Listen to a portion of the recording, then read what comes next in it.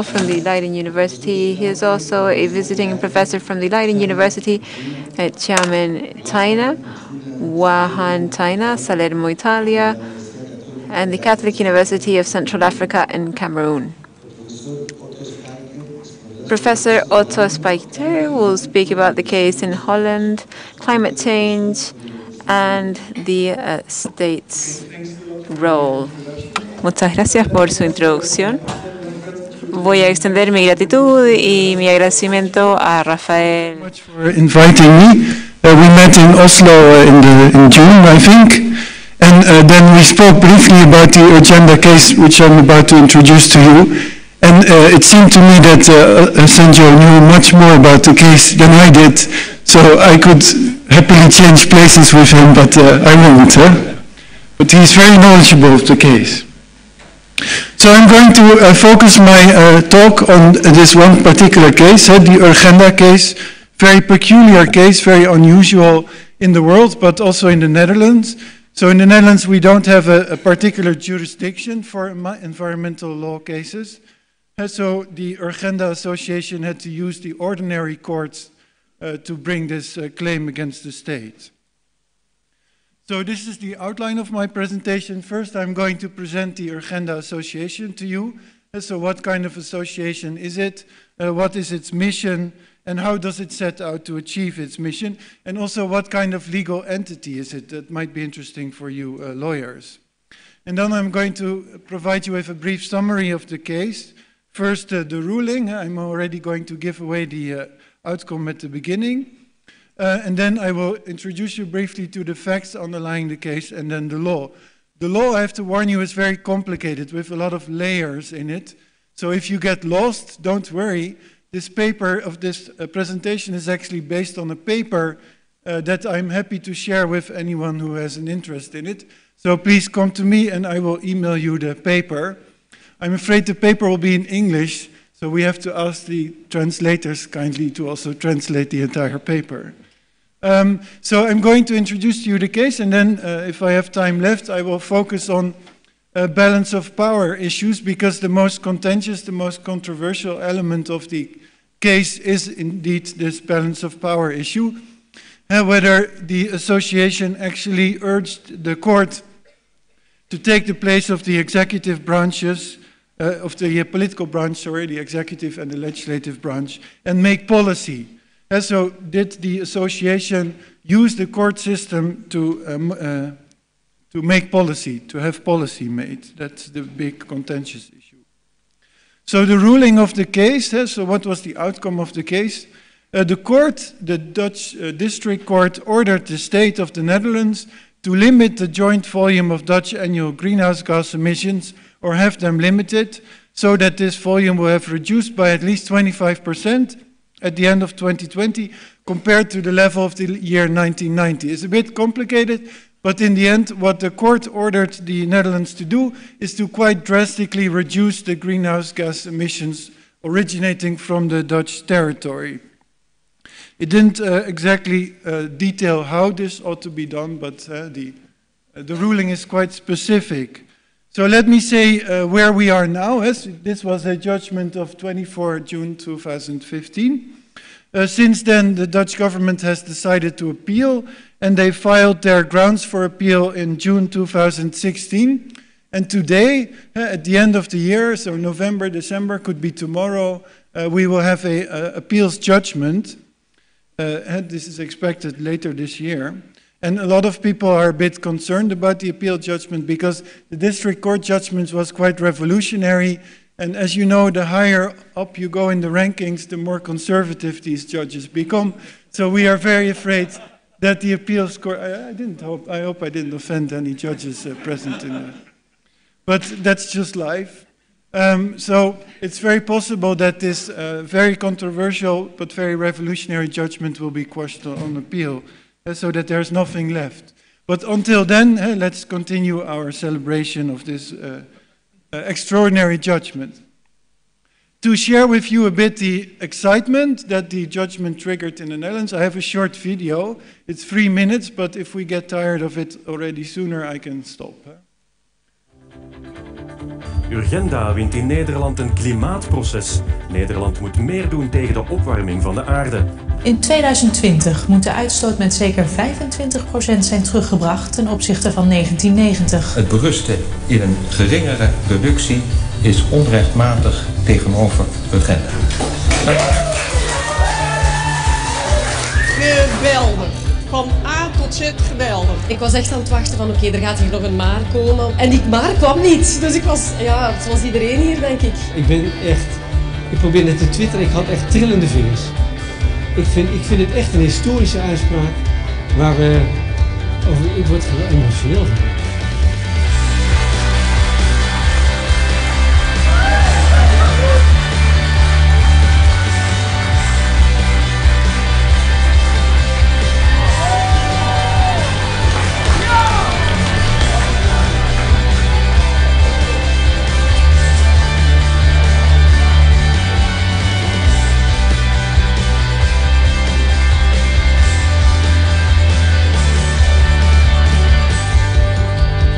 Dat is een ontlading. Ja, dit is ongelooflijk. We hebben zo hard gewerkt voor deze zaak. En het is uiteindelijk zo'n groot maatschappelijk belang waar het hier over gaat. Dat ik er niks aan kan doen dat ik even mijn professionaliteit hier verlies. Wat maken uw kinderen mee? You see, so a lot of emotions. And the last person you saw was Robert Cox, the lead counsel of Urgenda.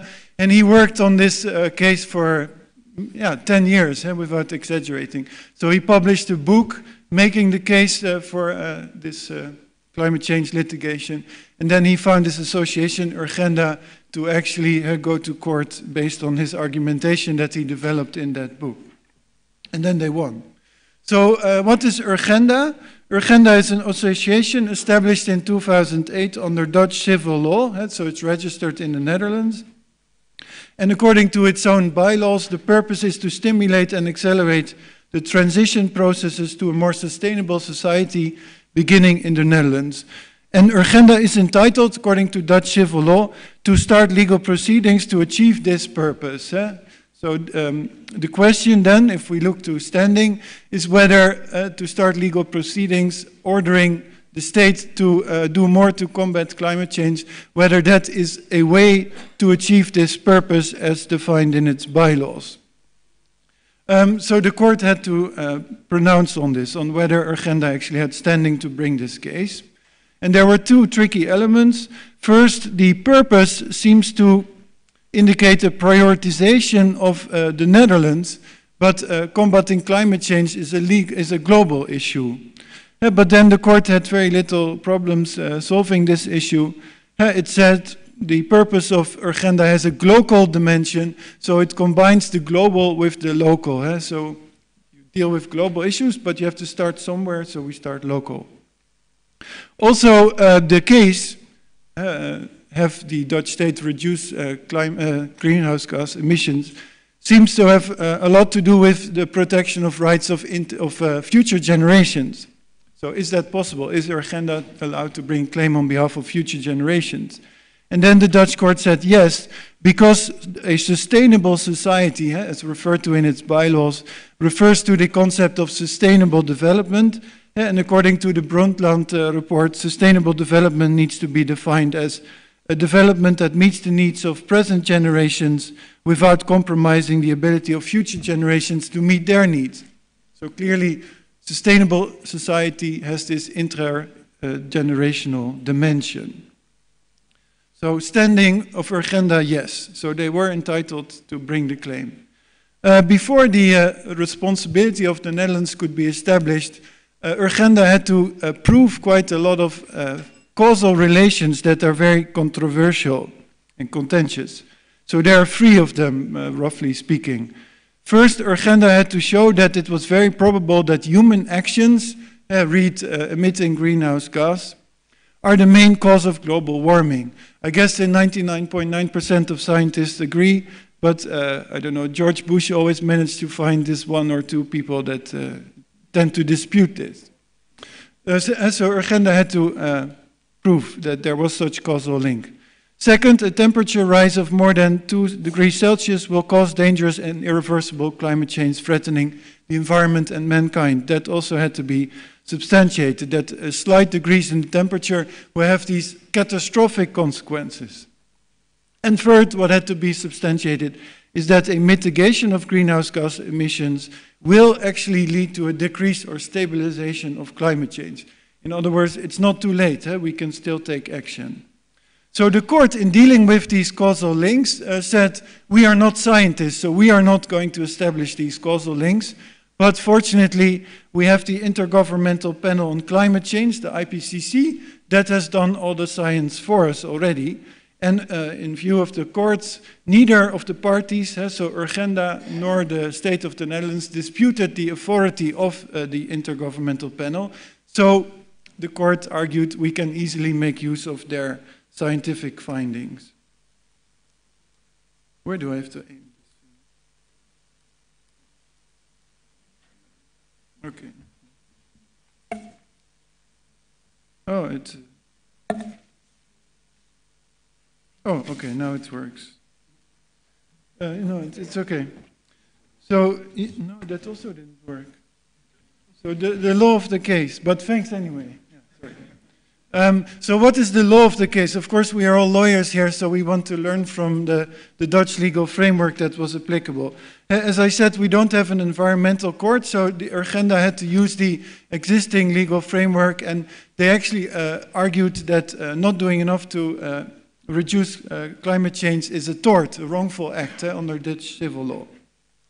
In order for a tort to be established, these 4 things have to be proven, have to be shown.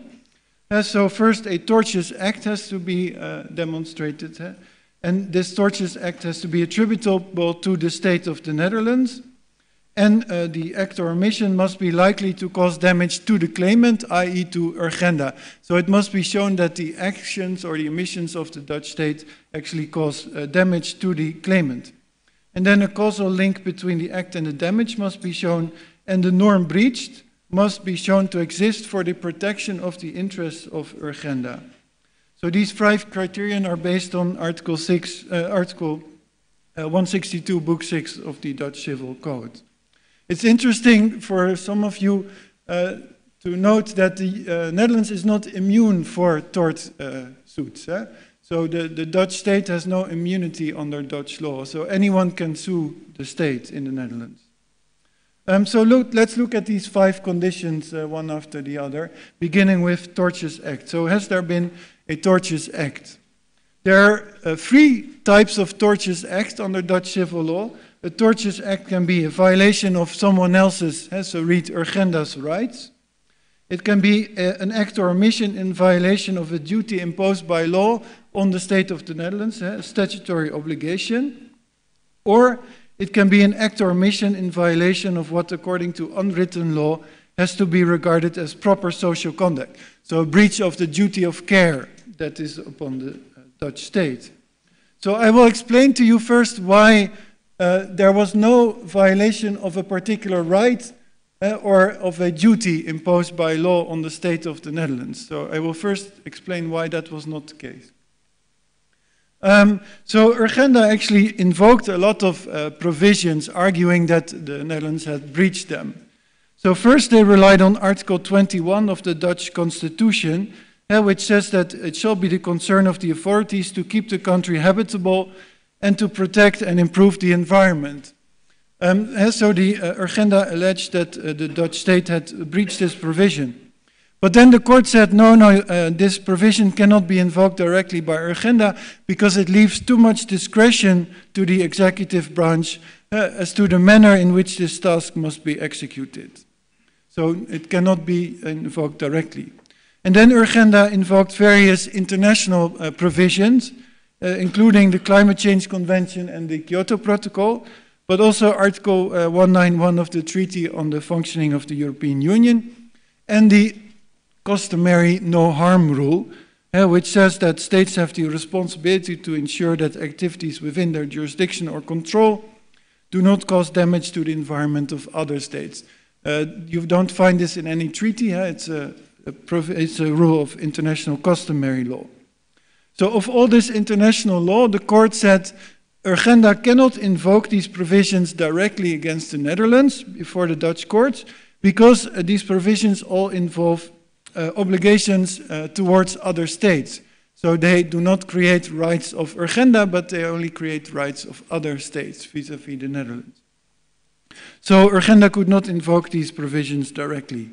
Then Urgenda also tried to invoke human rights provisions, in particular Articles 2 and 8 of the European Convention on Human Rights, to which, of course, the Netherlands is party.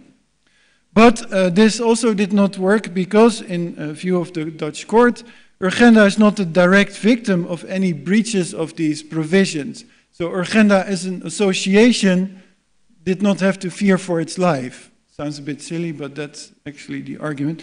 Neither did the organization have to fear for its family. Of course, an association doesn't have any children, so it doesn't have to fear for its family or private life. It sounds a bit silly, but this is really how the court argued against the direct effect of these provisions in the European Convention on Human Rights. So to conclude, Urgenda was not a direct victim of any ECHR violations, and also under the European Convention on Human Rights, there's no actio popularis, in the sense that an association cannot come up for or defend the interests of the international community as a whole or all individual people in Europe, let alone the future generations of Europe. And no direct invocability of any of these other provisions I referred to. So then we are left with the third possibility of a tortious act, namely the duty of care.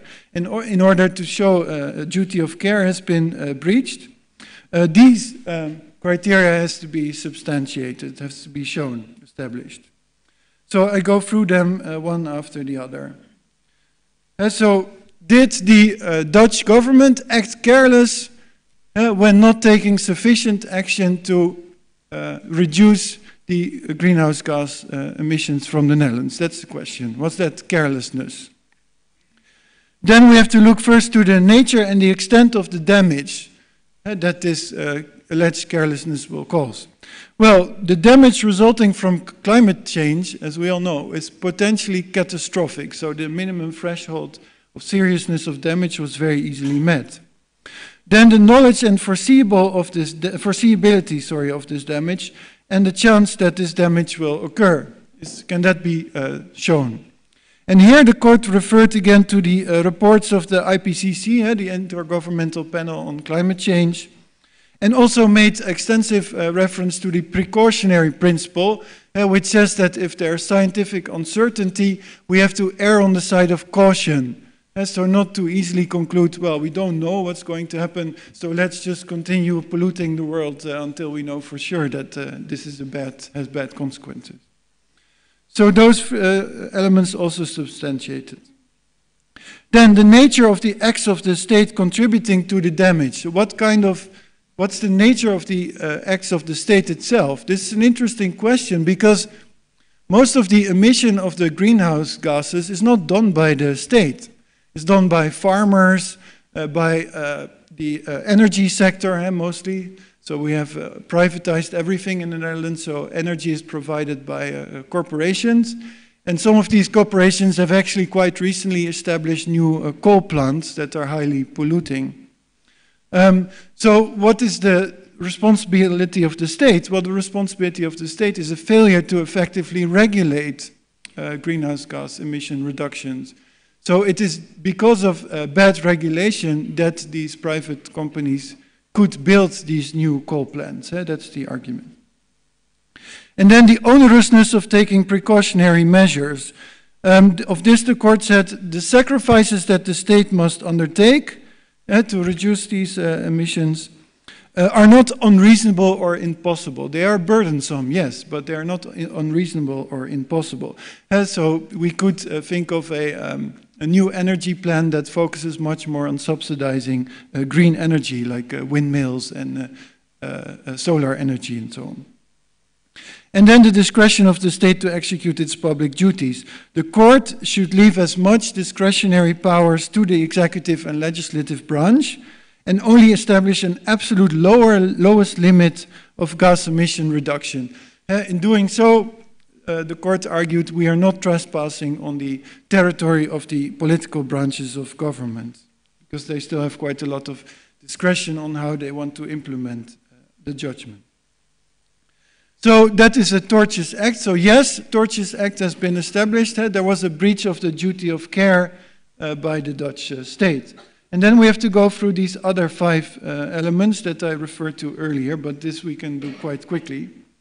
So can this tortious act, this breach of the duty of care, can it be attributed to the state of the Netherlands? Yes, as I said earlier, a failure to regulate greenhouse gas emissions by farmers, energy sector, and so on, can be attributable to the Netherlands. Is it likely to cause damage to the claimant? Yes. According to the bylaws of Urgenda, Urgenda comes up for a general interest, that is the process towards a sustainable society.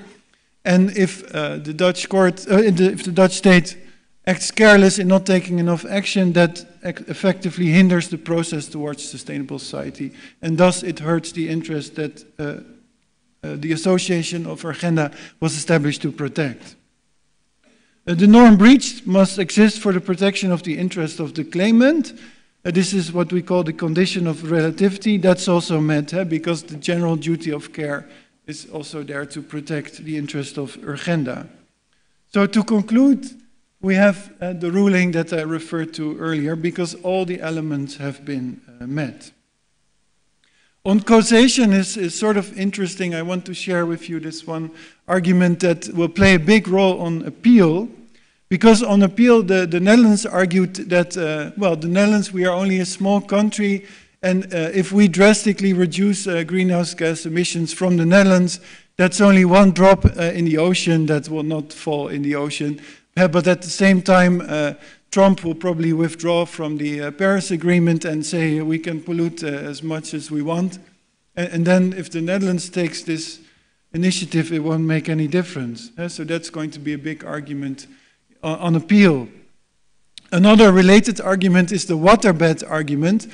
So you have to understand that the European Union as a whole has to meet these climate change, so greenhouse gas reduction limits. So the EU as a whole.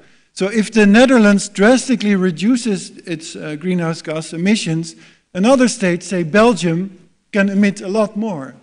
That's the waterbed. So if we do our very, very best, then another state is entitled to go way above the original limits it set for itself. That's just the way how EU law works. We call that the waterbed effect. So again, that will play a big role in the appeal. So is this an example of public interest litigation? So can we qualify the legal proceedings of Urgenda as such? Well, there are 5 elements that need to be fulfilled in order to speak of public interest litigation. So was the proceeding started by an association established under Dutch law? Yes. Does the association pursue a general interest instead of its own particular interest? Yes. The purpose is to accelerate the transition towards a more sustainable society. Does Urgenda use the law as its language or tool to achieve its purpose? Well, yes. Does it use its domestic courts as its forum? Well, obviously, because it started the proceedings at the domestic court. And is its ultimate aim to bring about policy change? Yes. It's very important, and Robert Cox emphasizes this every time he speaks anywhere. Urgenda does not want compensation, does not want money. It wants policy change. So even if the court rules that the carelessness of the Netherlands is harmful to Urgenda, we don't want compensation. That Robert Cox is very clear on this. And then on the balance of powers. So when the association asks of the Dutch courts to order the executive and the legislative branch to further reduce greenhouse gas emissions, isn't the association then in a way asking the court to make policy or to change policy? And is that really the proper functioning of a court? Well, the court had an answer to this question already. They said, well, first of all, there's no full separation of state powers in the Netherlands. There's rather a balance of powers. So the court can make a little bit of policy as long as it doesn't trespass too much on the territory of the executive and the legislative branch. And also, a court is simply obligated to provide legal protection and settle legal disputes when called for.